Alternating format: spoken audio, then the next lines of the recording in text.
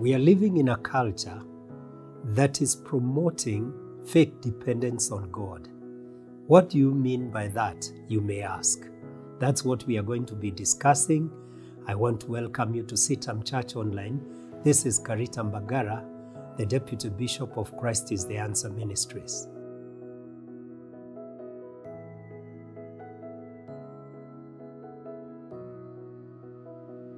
I want to illustrate what I am saying from the book of Ezekiel, chapter 33. Let's read from verse 23.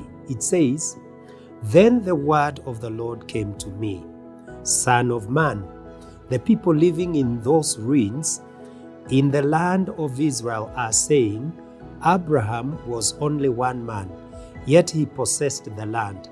But we are many. Surely the land has been given to us as our possession." This is God speaking to Ezekiel, and Ezekiel is already a captive in Babylon, not alone, but with many other Israelites who have gone to that land.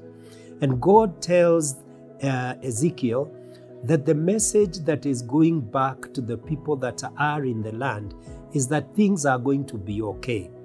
And he says that the people are saying, we are the sons of Abraham, and we are many, but Abraham, who was alone, was able to get the land. If we are many, logically, then we should be able to see victory. But if you read on, God says that these people were transgressing his laws, and consequently, they would not take the land. They were going to suffer even further judgment. And notice that these are people that have had their land ravaged by the captivity that had happened when the Babylonians came and defeated them. They are a defeated lot, but they are putting their trust or their confidence in the fact of lineage to Abraham, not because they have a friendship with God. They don't have a relationship with God. And that is what God is not happy about. So their dependency is not based on truth or honesty. It is based just because we have a common heritage with Abraham. But Abraham had a relationship with God. And consequently, when we read further, for example, in verse 27, which I will read, God says this. He says to them, "This is what the sovereign Lord says. As surely as I live, those who are left in the ruins," and God calls their land ruins, "will fall by the sword. Those out in the country I will give to wild animals to be devoured, and those in strongholds and caves will die of a plague. I will make the land a desolate waste, and her proud strength will come to an end, and the mountains of Israel will become desolate." You see, we are also living in a similar time. The word of God is abundant, it's available to us. We have heard it repeatedly, but we are putting our trust sometimes in the rituals that we practice. Maybe I go to church, maybe I even do something, I am an usher or I sing in the choir.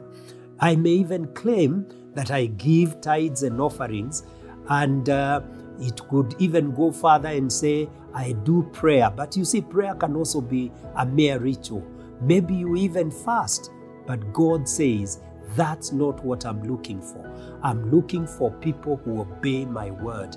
And we who are receiving the word of God, whether it is through TV or a clip like this, we are expected to be having a relationship with God if we expect to see His goodness in the land of the living. I am here to urge you, can you make your relationship with God sure? Do you walk with Him? Do you love Him? Is your heart given to Him?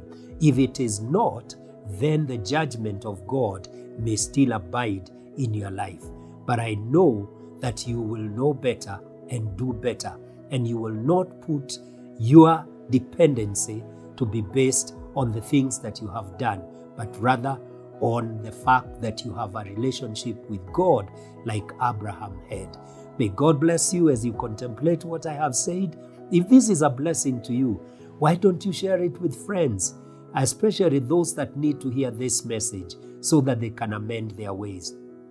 And if you have never subscribed, please just touch that button and subscribe, and we will be sure to inform you when we put out other videos. May the Lord bless you and have a great time. Amen.